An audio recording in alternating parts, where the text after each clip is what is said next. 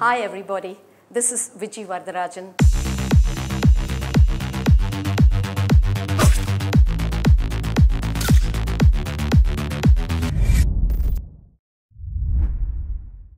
Today I'm going to be doing a very special Thirunelveli dish, a dessert with rice and a little bit of moong dal. 1 cup of rice to 1/4 cup of moong dal. I cook it completely into a mushy paste before I add all the other things that go into making it a dessert. So let's start off and you can see how it's made. Of course, if you want to get the exact details of the recipe, it's always there in the link below. I never miss to give you all that. And you can look into it and I'll make it as easy as possible because this is a fantastic dessert. Let's start. So we're first going to add some water to remove the scum. We'll dissolve the jaggery. Once it is, the water is hot and the jaggery melts, we will strain it to remove the scum and then we'll use it later. So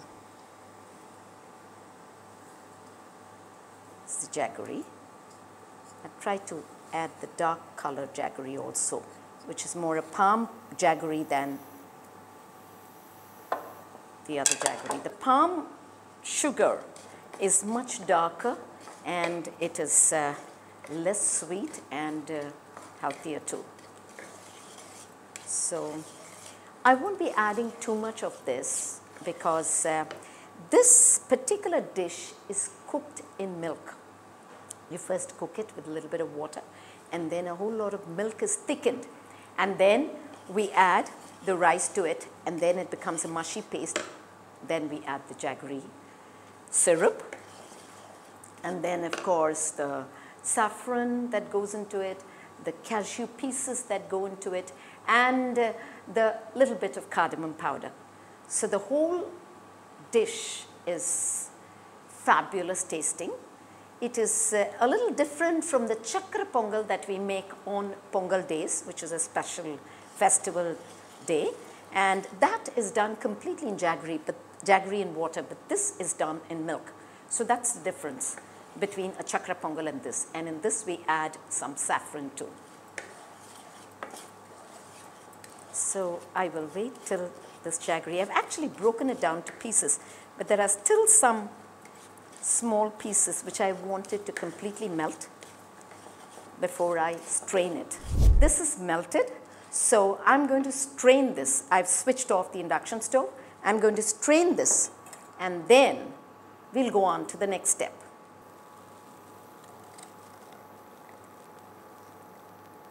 I'll take another pan to boil the milk. I won't use the same pan. We'll wash this and then use it later. So I've taken a fresh pan and I'm going to add some milk to this with all the cream. This is already boiled full cream milk. So I'm going to heat it up again. And I have cooked the rice and the moong dal to a very mushy consistency in the rice cooker. We'll take that out and add it later. We will allow the jaggery to get cooled, okay? And then we'll add that to this. Let me add just the cream from this. Let me thicken this a little bit. So once it's thick, then we'll add the rice. So this is thickened a little bit, so you can see it, okay? And at this stage, let me add some saffron that I've added in milk, and let me also add some plain saffron. Here, this will add that extra color and flavor to it. So I will take the rice out from here. So here it goes, and I will add this to this. Now, if I feel it's a little grainy, I can always use a masher, a hand masher, and mash it up and make it really mushy because it needs to be mushy. Only then you get the softness for this dessert. So here it is, and let me add some cashew.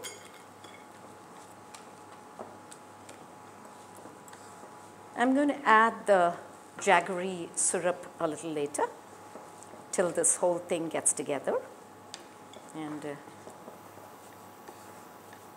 I'm going to wait for it to thicken a little more before I show you how thick it is needed. So you see this is combined well, and what I can do is I like it to be a little more mushy, so you can even go through doing this.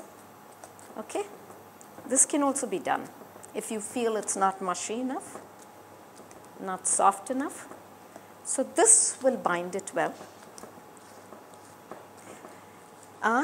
At this stage, I will add condensed milk because that gives a nice flavor too. So because I'm adding condensed milk, I won't add so much of jaggery. I will have a mixture of both because I want the sweetness to be just right, not too much. Okay? So you can add, it's your option, because it gives a nice creamy texture. So I've added a little condensed milk too, and it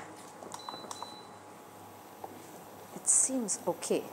At this stage, I'll add a little cardamom powder, not too much, because I don't want it to take over the flavor of the saffron, because even this is pretty strong in its fragrance. So just a little I will add. That's it. Maybe this whole thing would be just 1/4 teaspoon. I'll add the rest of the cashew. I want to taste this a little bit. I have to close it because it keeps jumping.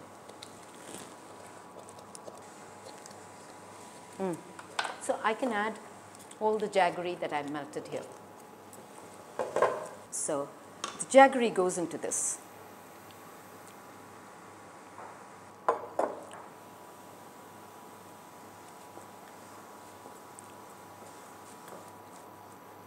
I'll allow it to come together a little more, slightly thicker, and then we are done.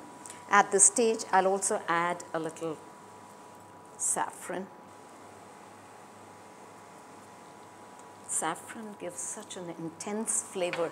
I always like to add that because it gives the color and the flavor to any dessert.